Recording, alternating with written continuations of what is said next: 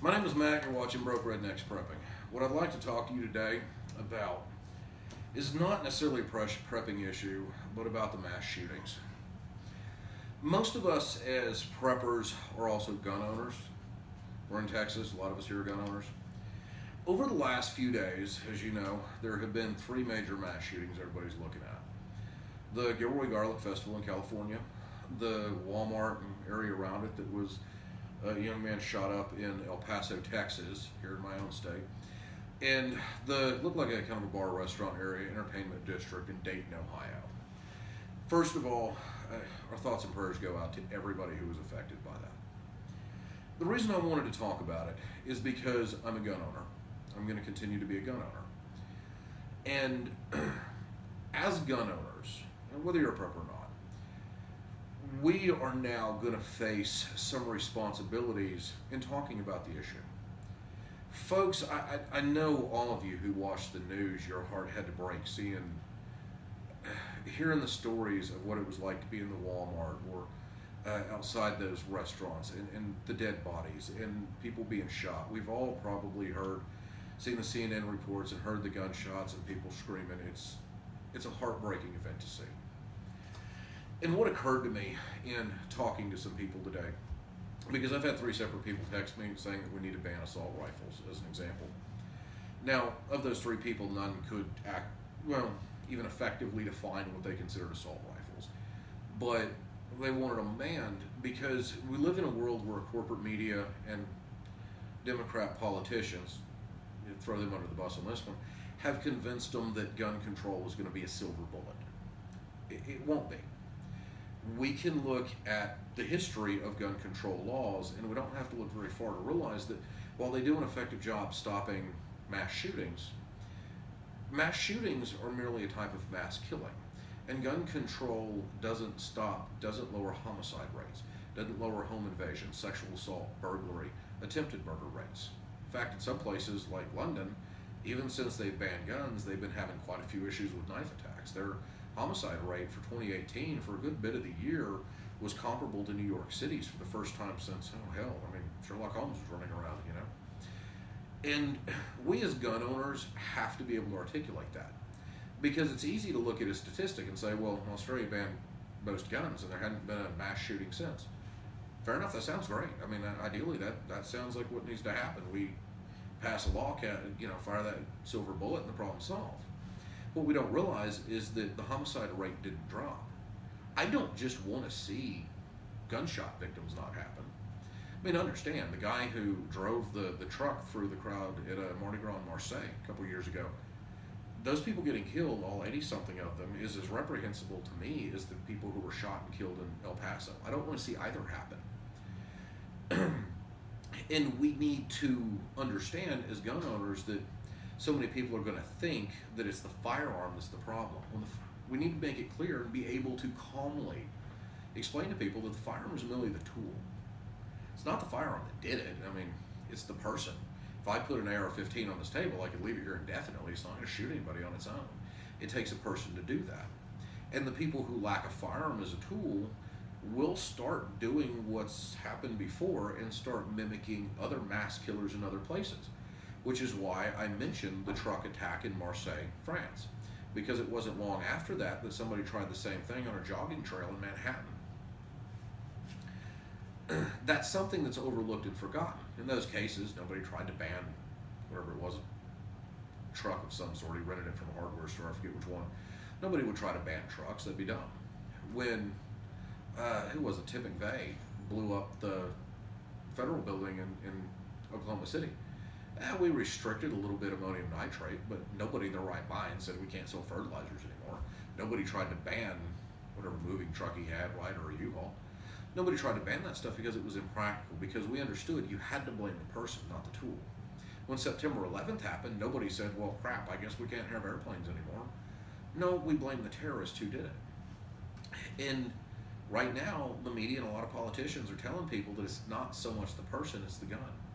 And we as law-abiding gun owners need to be able to have facts and statistics and numbers in our head that we can deliver calmly without getting offended and trying to convince people that it's our Second Amendment right and we're going to start another revolution and throw tea in the water if they try to take our guns away. We need to be clear, concise, articulate. We also need to show more compassion. Yes, it would have been nice if one of the many concealed carry holders or open carry holders in Texas had shot this guy when he walked in the door of the Walmart. I mean, I hate seeing the headline that he killed nearly 20 people. I'd rather see the headline that dude showed up at a Walmart to shoot people and somebody whacked him in the parking lot. That's preferable to me. But it didn't happen. Who knows why, but it didn't. We need to be able to point out to people that it wasn't the gun, it was the person. And see, that's the other issue that I want to talk to gun owners about right now.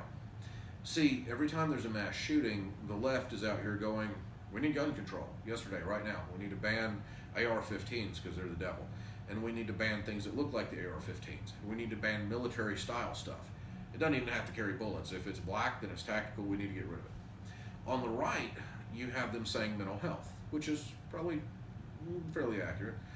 Of course, then again, I watched our beloved Lieutenant Governor on TV talking today about banning certain, or about video games being the problem. The right wants to ban anything but guns. And what we've got to do is get better with our organizations, be it the NRA or a couple of the others that a lot of people like to join, about standing on our politicians, left and right, and getting them to actually solve this problem. I've heard Republican politicians talk for years about mental health. I haven't seen a whole lot of bills. Here's looking at you, Mitch McConnell. Now, Mitch McConnell has been tweeted at today because somebody wants to pass a background check system. He's not letting it go up. Fine, it's a bad bill. But on the other hand, he's not presenting anything else. The Republican side is just hoping it'll blow over. We have got to get on our Republican and pro-gun politicians to actually come up with some legitimate, honest, and thought-out solutions. Some of it may involve some firearm regulation. There may be some of it's proven to work. But a lot of it's going to involve other things because at the end of the day, the gun is just a tool. Mass killings are the problem, not mass shootings. It's just we have a lot more guns in America, so it's easier to get a gun than it is get a Ryder truck, I guess, or whatever. And we have got to do a better job explaining to people, our friends, our family, people at the water cooler talk, what the actual issues are. And we have got to make an honest effort to stay on our politicians because eventually, and mark my words on this, there will be one mass shooting too many, and when it happens, enough people, too many people are not raised around guns anymore, are going to keep blaming the guns, and they're going to outnumber the law-abiding citizens, and they will come and take them. They will ban them. The other thing we need to do we need to be better about pointing out. Now, I said the background check law that Congressman from Ohio, I forget which one, was trying to submit in the Senate and Mitch McConnell shot down was a bad bill. He wants to do universal background checks. So if I decide to sell somebody a gun, just as a private sale, I'd have to run a check. I don't necessarily have a problem with the background check, but this is something we need to be talking to our friends about. There was a shooting outside of San Antonio, and I just forgot the town, but it was the guy had been kicked out of the Air Force, dishonorable discharge. He'd been arrested and served over a year. He was a felon for domestic violence. The church he shot up is where his ex-wife and ex-in-laws went. Now, he was able to buy a AR-15 platform rifle and extendable, high-capacity magazines and all that stuff at an Academy Sports and Outdoors because when they ran the background check on him, he came up clean. See, the U.S. Air Force, the Federal Corrections System, nobody bothered to tell the FBI, who runs the background check system, that he wasn't allowed to have a gun. Now, I point that out because why would we add more background checks? He's not unique, by the way. That's not a one-off. The guy who shot up the Pulse nightclub in Orlando, he was a security guard who was armed security. Now, he was allowed to have a gun, though I got to do a shout-out to the gun store who didn't sell him one the first time. But the thing is, he'd been required to take a psychological exam as part of his security job, and his security company just forged the paperwork and didn't make him do it. Maybe that would have stopped him, maybe not. But my point is, the systems we have in place are not working properly. They're not working effectively. We don't have to look very far before we can find something that should have stopped these shootings, that should have taken the guns out of bad guys' hands ahead of time. Nicholas Cruz, who shot up the school in Florida. Now, in his case, he'd interacted with law enforcement how many times? I'm not going to pile on the deputy who didn't go in there, or the other deputies who didn't go in there. Though shout out to Coral Springs who showed up and did go into the school. But the point is, that should not have gotten to the school. That kid had problems. It should have been dealt with a whole lot further down the line than when it got to it. By the time it got to the school shooting, he interacted with the police in his area some 24 times. Something should have happened along the way. And that's something we have also got to get better articulating to our friends out there of good conscience who don't know a lot about guns and don't understand why we don't want to let them go. We've got to be able to explain this clearly, concisely, with specific facts. So when they say, we need a universal background check, we can say honestly, look, the background check system we have is not working. Putting a new one in at this point wouldn't work. Now, if we can fix the system and get all the different states and the military to tell you when somebody's been in prison so we can keep people, so we know it's working every time, or at least most of the time, then all right, fine. Maybe we'll find a way we can expand it, something we can tweak. Right now, there are over 30,000 gun laws on the books, and we don't enforce them. I point out the background check system for simply this reason. When people who are a felon or are not legally allowed to buy a gun attempt to buy a gun, they've committed a federal offense. That is a crime. Why don't y'all, just to have some fun with this, take a good look at the statistics on how many of those people are prosecuted? People want new gun laws because they think it's a silver bullet who will stop crime, that will stop these horrible things we're seeing on TV. They don't understand that it's not. At the end of the day, we are going to have to deal with what's making people want to be mass killers. Whether they want to shoot, whether they want to be a suicide bomber, whether they want to drive a truck into a crowd, it doesn't really matter. The people that they kill are all dead. We've got to figure out what's making them become the killers. We've got to look at that, because if we take one tool away, they'll find another. I don't know why Tim McVeigh didn't use a gun, but he did. But the point is, I've been to the museum in Oklahoma City for that. It was a brutal and horrible scene. And he blew up a federal building. That goes back to the 90s. And until we can get our politicians and we can get some of our non-gun owning friends to understand what the issues are, issues that we as gun owners can understand, we're not going to have them on our side. Now, my goal is to never see a mass shooting again. I do not ever want to turn on Fox News and find out there's an active shooter here, an active shooter there. It's heartbreaking to see what happened in the El Paso Walmart yesterday. Heartbreaking. And even if it's not popular to say, our thoughts and prayers are going out to the people who are suffering from that.